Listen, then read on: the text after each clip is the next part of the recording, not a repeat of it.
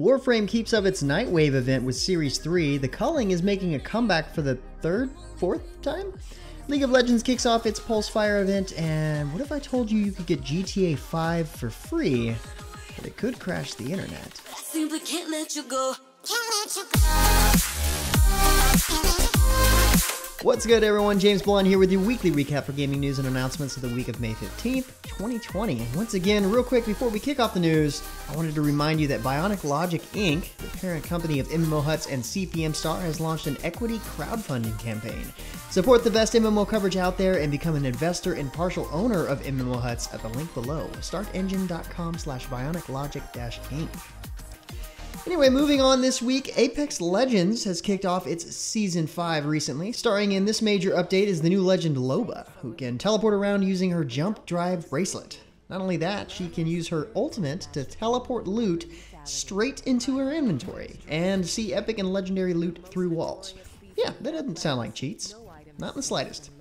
Season 5 also introduces map updates to Kings Canyon, adding a new salvage point of interest, destroying Skulltown and Thunderdome, a zipline balloon between Salvage and Gauntlet, and more. There's also a season-long quest, new charge towers, and even more, so make sure you hop in to check everything out. Meanwhile, in Warframe, Nightwave Series 3 has started on all platforms. This is another special event series that offers rewards across 30 ranks as you investigate a series of murders committed by the twisted killer Glassmaker. You can unlock new cosmetics, augments, and if you hit rank 30, you'll be able to claim the exclusive Nightwave landing craft. The series is expected to run at least 2 months, with daily and weekly missions to complete to help you get all that new loot. In a bizarre bit of news, the Culling, one of the original Battle Royale games, or so it claims, has relaunched on Xbox One under a new name, the Culling Origins. It's not the first time this game has been resurrected, though, but what's really odd is the game's new business model. First off, it costs $5.99 after a one-day free trial, but then players only get one free play per day. To play additional games, you have to use the online match tokens, which can only be received by winning a match or buying them from the game's shop. You can also buy a 7-day or 30-day game pass if you don't want to fork out for each game. This is really just a bad mashup of arcade tokens and a buy-to-play business model. But hey, there's always time for a second chance, I suppose. Or a fourth one in this case. Coming back down to earth a bit, World of Warships has offered a preview of this week's update, 0.9.4, now in testing. This update will introduce new Tier 8 and Tier 9 Soviet cruisers, a new branch of Soviet tech tree that offers strong armor piercing that excel at mid-range. Submarines are also going to be launching in a special battle type during an upcoming event that will run into June. For all the details, make sure you check out the link in the description below.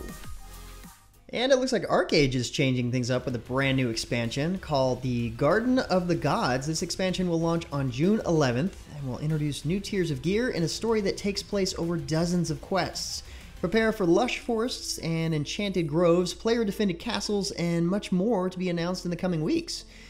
If that's not enough to sell you, Gamigo has also revealed that the new brown Shiba Inu pet is also available now, or can be earned in the new expansion.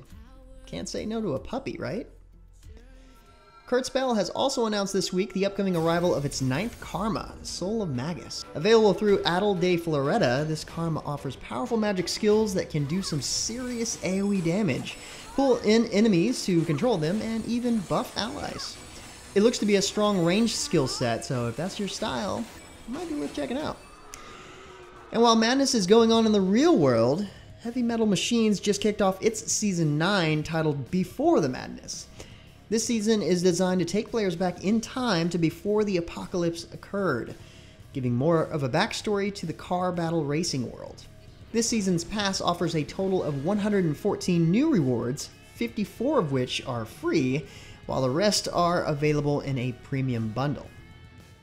And a little bit of a surprise is the fantasy MMORPG Aion comes back into the spotlight with the announcement of the Shadows over Balaurea update. This major update is going to introduce a new 6-man instance, a new stat-equalized battleground, and a revamp of the Balaurea region. It also introduces a new renown system, which grants rewards as players rank up through doing quests and killing monsters in the region.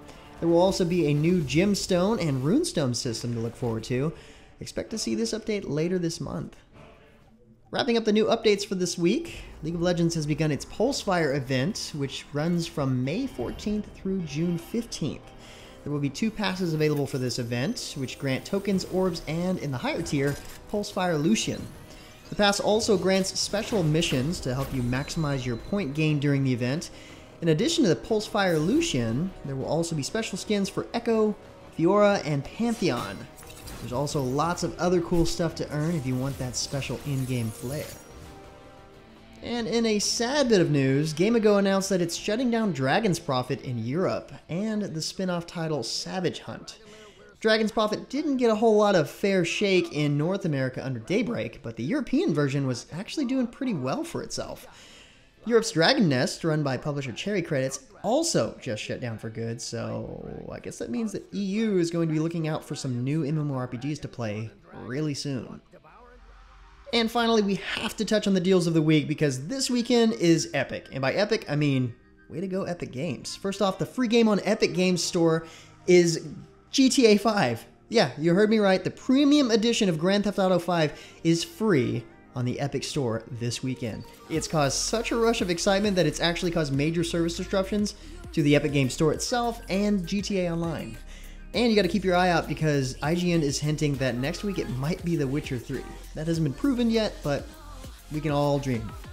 Meanwhile, over on Steam, Conan Exiles, Stellaris, and Fallout 76 are free to play, once again, for a limited time. All 3 games just had some big updates in the past couple of weeks, so it's a good chance to see what's changed for nothing but the cost of your download time. But with that said, that's about it for all the major news and announcements for this week. Be sure to stay safe and keep your families healthy. Like always, you can find more information on the news topics linked in the description below. Feel free to discuss the news or even more news in the comments below, and don't forget to like, subscribe, wash your hands a bunch, hit that little bell icon to get notifications, and of course, share this video. But until next time, guys, that's going to be it for me. I'm James Blonde. See ya out there, gamers.